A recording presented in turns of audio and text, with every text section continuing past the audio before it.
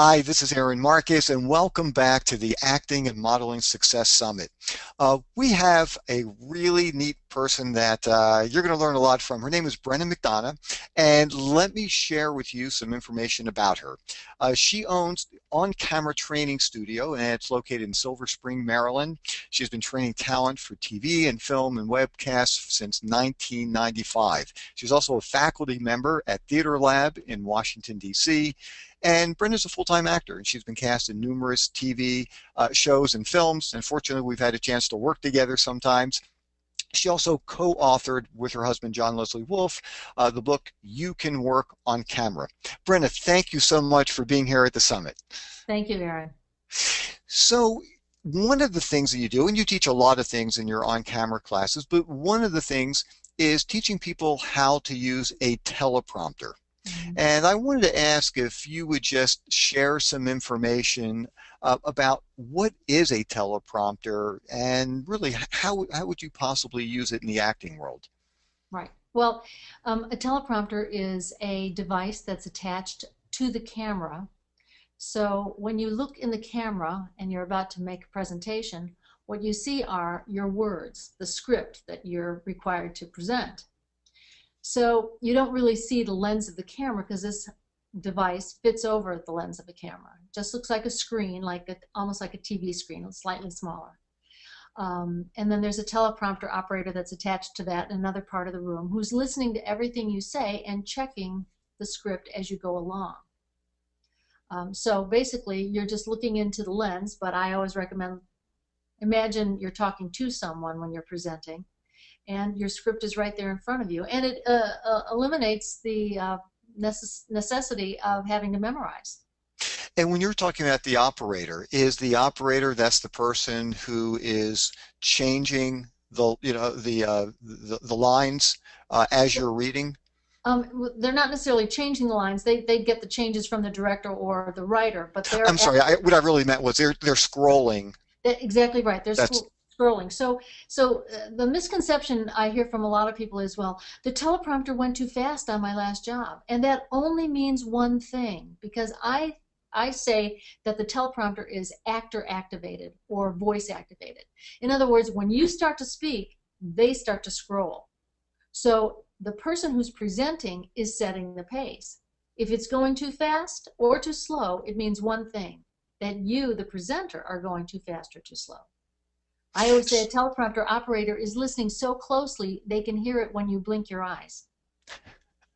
And so basically, because I know one of the areas where you will use a teleprompter are for they're called industrial films or educational films or corporate films, and basically these are training films in different situations. And sometimes, well, actually, you know what would be helpful if you would also explain what is an on-camera narrator, because sometimes we do get hired to be the on-camera narrator for an industrial film. So would you just explain what that means?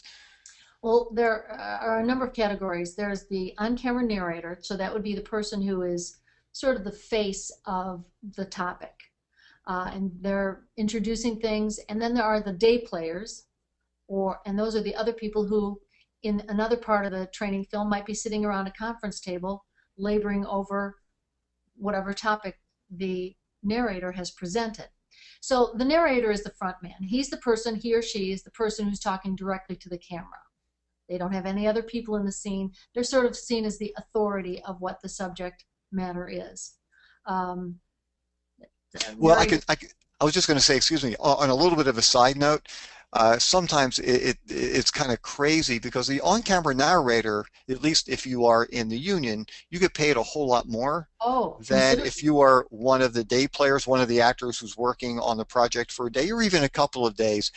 And the crazy thing is, it's the regular actors, the on-camera, just the day players. We spend so much time having to memorize the lines, and the crazy thing is we're getting paid a lot less than the on-camera narrator who can walk in, look at the teleprompter, and do their work and go home. Yeah, well, I, I guess that's what experience and union membership will do for you. Well, that's Um, why you want to be the on-camera narrator whenever no possible. kidding. If there's a possibility for that or a day player, I think I know what I'd vote for. But again, it really all depends upon, and sometimes, you can have very long passages on a teleprompter. And I always recommend that people study their script, um, study it very well prior to doing a teleprompter job because you want to be up on your skill as soon as that prompter starts to roll. I also believe that a prompter saves a production so much money because every time you make a mistake and you're memorizing, it's a whole lot different than making a mistake and just scrolling back a few sentences on a teleprompter. Well, and also you're going to get a lot further along when you've got the teleprompter. It Certainly, shortens that makes a lot more sense. it shortens the day considerably. So basically, if you are hired and you're going to be using a teleprompter, Mhm. how would you prepare when you are studying the side? Certainly, you don't have to have it memorized, Right. but I would tend to think that, you're going to tell people, well, you still have to be extremely familiar with it because do you constantly stare straight into the teleprompter the entire time, or do you sometimes, maybe look away and come back? How do you explain that to your Well, talent? usually when I tell people to prepare for a teleprompter job, what you need to do is when you're practicing, try to take in more than one word at a time on the page. Try to sort of read ahead, I say.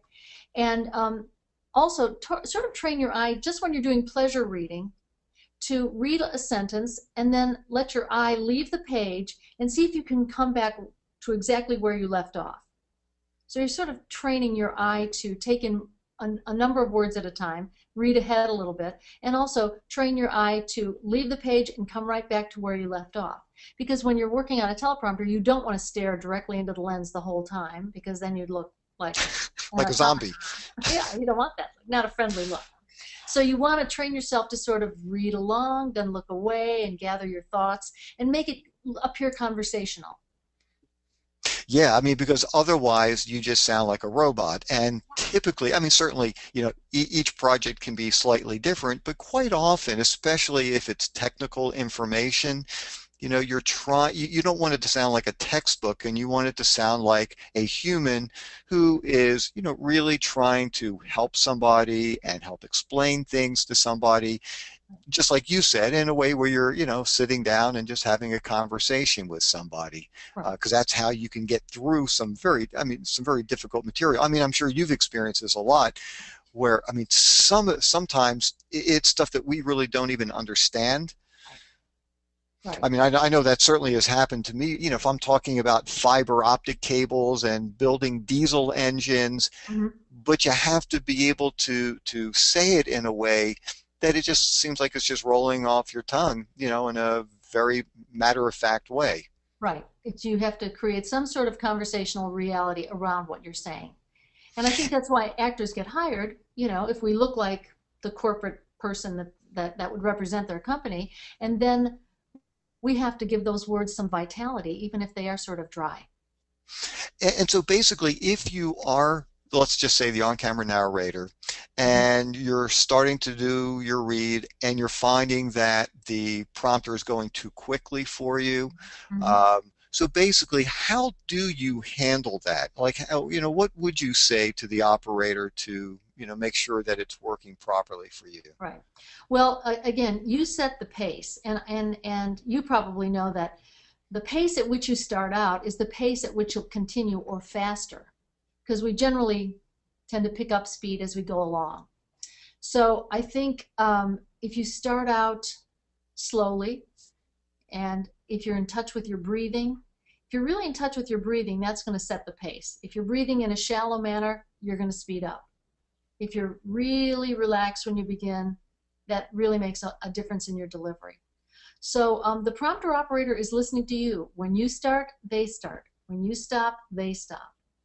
But if you're getting ahead, it means that you're picking up speed as you're going along. So But it would be, but you would feel perfectly comfortable in saying something to an operator if you just say, hey, would you mind just slowing that down just a little bit? I feel like you're kind of running the lines a little too quickly for me. Yeah, Just because sometimes you might get somebody who's not that experienced, that's true. who's running things, and That's true. sometimes you might have to train them to listen to you.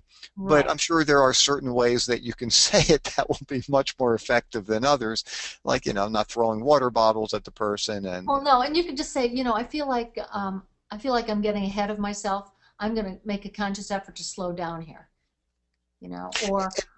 or I need to see three sentences, three lines on the prompter instead of one line. Because if you're always searching for the words ready to come up too fast or too slow, you look over anxious and not relaxed. yeah, and like you were saying, if you're not comfortable with the dialogue because you haven't looked at it, closely enough, then all of a sudden you're going to look like, a deer in the headlights when things Right. are starting to pop up for you. And certainly, I mean, some of the questions that, that I ask, especially if you're doing, let's say, some kind of government work and there are initials, Oh, acronyms? for certain companies or organizations. I mean, that would be something that would be really important to ask ahead of time so that when Absolutely. you're going through it, how do you want me to, pronounce, is it, NASA, or do you want Right. me to say NASA? Which is, Right. I mean, that's kind of a basic one, but Right. there are a lot of things like that. Now, now, as far as when you are working with other actors, Hmm. and sometimes they will have teleprompters, even if you are a day player and not necessarily an on-camera narrator, because they feel like, you know what, we're going to get our day done much, much quicker. Hmm. Um, or you might, I mean, something that I've done where I wasn't an on-camera narrator, but I was the doctor, and I'm the doctor that's seeing, 15 patients throughout the day, Uh-huh. and it was a medical film.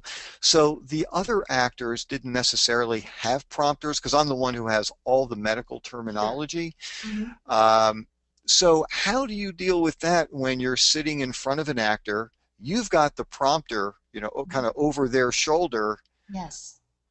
How do you look at the other actor and still do this project? Good question. And I think a lot of people don't realize this, and it takes a little practice. I just did a job yesterday where I had a conversation, and the other actor was in front of me, across from me, sort of at a conference table. So their teleprompter was over my shoulder, and my teleprompter was over their shoulder. So I want to tell people this because you never want to go back and forth, person prompter when you're shooting a two-person scene. You always look at the prompter, and the people who are setting up the shot will arrange that your eye line is consistent with where that person would be sitting or is sitting, but you're actually looking to the left or right of that person. So it appears as if you're talking to their person and looking in their eyes, but you're actually looking at your prompter. It's wonderful. But the It's cameraman wonderful. will be able to determine how that's working out.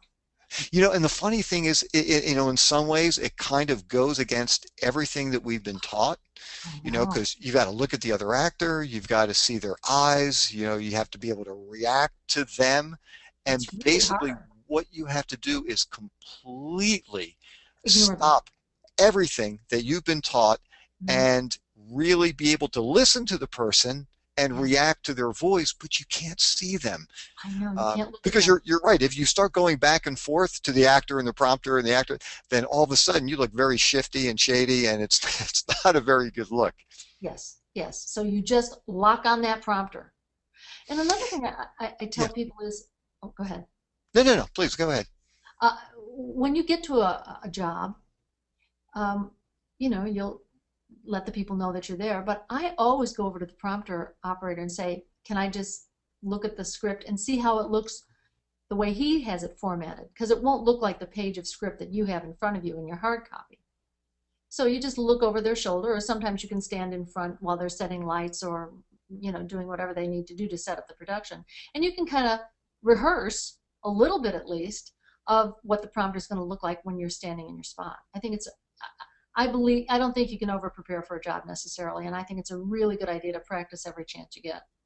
Yeah, I agree 100%. I mean, I always ask while they are setting up, hey, can I just run through this a couple times? Because you're right, it looks so different on paper than on a prompter, just because you might only have 4 words Yep. on the prompter, and the page itself could have 12 or 15 words. So you want to be very, very familiar with it, and also you can also still make notes so that during breaks, if you know, okay, when a certain word comes up, there's going to be a pause, and you can recognize it on the prompter, Mhm. which it's hard to do right on the fly. Yes. So anyhow, yeah, you certainly cannot prepare enough. Right. Now, there is something else that you are also an expert um, in, and you also teach, and a lot of people probably don't know about this, but it's called an ear prompter. Oh, yeah. And would you explain what an Sure. ear prompter is and how do you use that? Sure. And your prompter is also another way to not have to memorize a lengthy script. And it consists of a couple of pieces. You have an earpiece that's connected to a recording that you've made of the script that you've been given. And technology has really come a long way. We used to be all wired up where we had a wire going down our back and we had to connect it to a cassette player, and it was great, but things have changed. Now we have digital recorders, and we can have a wireless or remote system so that we have the receiver getting the message from our digital recorder after it goes to a little transmitter. Anyway, it sounds a little bit more complicated, but there's really only 3 pieces of equipment that you need. More importantly, so you record your script on your digital recorder, you put that in your pocket, the director calls action, you hit your go button on your recorder, and you're hearing your script in your ear. Now everybody goes, oh, how could you do that? It takes practice, but it's not as hard as it sounds, and boy, is it convenient. And it saves you from productions where they can't afford a teleprompter operator, and also you don't have to memorize 30 pages of kind of boring script. I mean, So, oh, excuse me, I was just going to say, and especially, let's say if there was a scene where, even if it's not a matter of financing, just maybe physically you couldn't have a teleprompter. If you're walking down a hallway, sure, you're walking outside someplace and you can't have a teleprompter follow you, and you have, right, crazy amount of pages of dialogue, yes. having an ear prompter is incredible. It saves you tremendously. So you hit your go button after the director calls action, and then you wait to hear 2 or 3, you're speaking 2 or 3 words behind what you're hearing. And I think that's what tricks people up. But again, you're familiar with your script. You're not saying anybody else's words. You're hearing your own voice. It just takes some training. In other words, again, practice.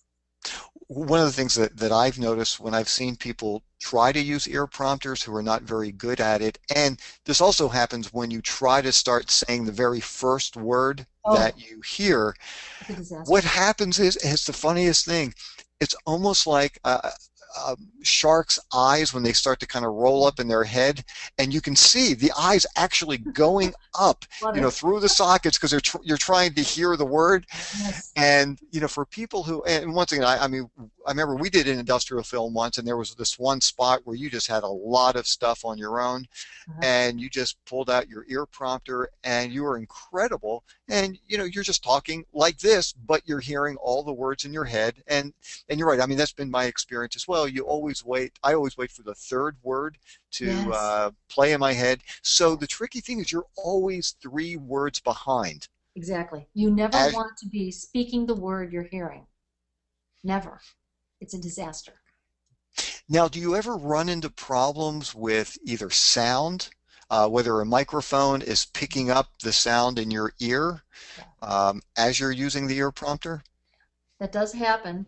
And sometimes they can, in other words, I keep my earpiece in my left ear. And let's say my microphone is right here. And the mic is picking up my recording. So that's not a good thing. Well, you can do a number of things. You can reposition the microphone sometimes and work well with your sound person. But when I suggest that people practice, I suggest that they turn the volume down so far while they're practicing to see how low it can go and they can still hear themselves. And also how high you can stand the volume, because sometimes you'll be in a place where there's a lot of ambient sound. So I say practice with it very low and see see how well you can do with that. And also if your microphone can be repositioned. Well, Because, I know the one place where it's really tough, and I've only done this a couple of times in my life, but sometimes you're hired as a like a spokesperson at a huge convention for a Mhm. company, and you're the one standing outside the booth, and you're explaining, all the things about the company, and you're going to be doing this, tons and tons of times a day. It might be a 5 minute talk, but you're going to do it all day long, and just to try to go by memory it's very difficult. Really. But one of the hard things is there's so much noise, quite often these huge convention centers, Mhm. that you've got to start blasting the earpiece because it's hard to, really hear yourself. So that can be a little bit tricky, but when you really practice it a lot, you can become pretty comfortable with it as well. And also in a situation like that, Aaron, I recommend that people put an earplug in their other ear so that they're slightly less distracted with all, like at the convention center. Oh, that's a great idea. Yeah, Oh, it's I think I learned that from my husband. Hey, Britta, I know we're going to have to wind this up, but I know that there were some questions that have come in, and I definitely want to get to some questions before we finish today. So, actually, this one from Lorraine in Detroit, we've already answered that one for her. This is an interesting one. This is from Gary in Oklahoma, and he's asking, if you need to wear glasses but you can't use them for the shoot and you're using a teleprompter, what do you do? How do you make the words larger? Right. Well, the teleprompter operator can enlarge the font to as large as you can see it. Now, keep in mind that the larger the font, the fewer words are on the screen in front of you. So, but you can get larger font, you can get smaller font, you can get more contrast, you can have white letters on a black background or black letters on a white background. But you can get them to enlarge the font. Well, and the other suggestion, getting contacts. That might be really Absolutely. helpful to you as well. It's very helpful. Yeah. And it's always good, just to have them just in case you need them and, in case Hmm. you're running into any problems. Hmm. Um, And get used to wearing them before you do your job. at the so you're not like blinking the entire time there. This is from Yoel in Montana.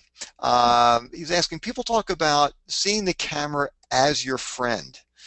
Would you explain what that means? Right. And we say that in our book too. Um, I used to say, imagine that you're talking to your best friend. Well, sometimes that's not pertinent to every script we have.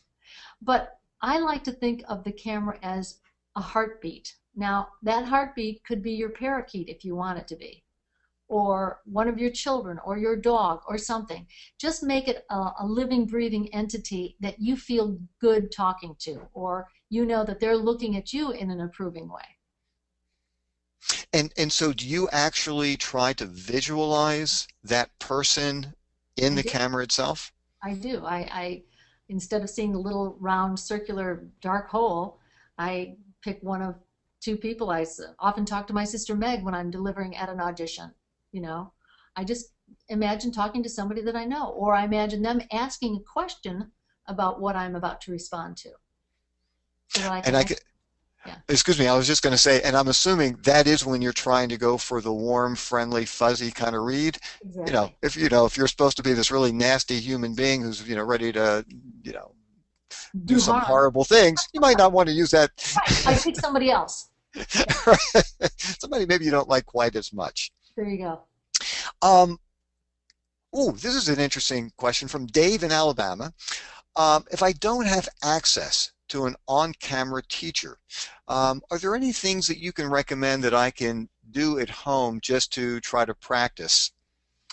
Well, you could buy my book, but besides that, um, yeah, I think watching television is a great tool, and I think sometimes turning down the volume on TV and try to understand what their nonverbal message is. I think this is a really good way to develop an eye for what you're seeing and maybe what you're figuring out you want to do.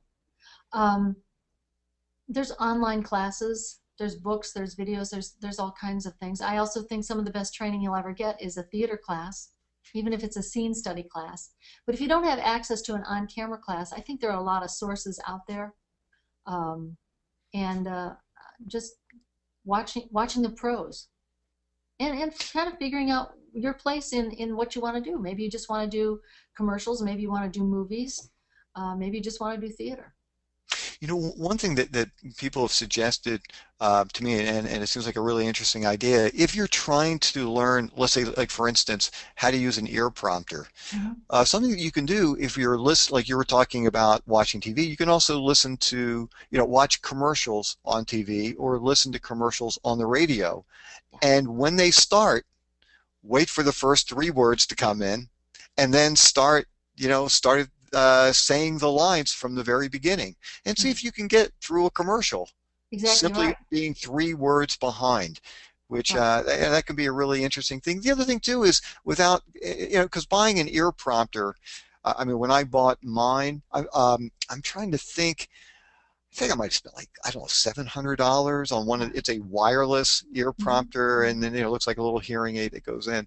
Right. Um, but if you don't want to make that kind of investment, and when you're first getting started, unless you're really serious about trying to get this kind of work, I wouldn't make that kind of investment.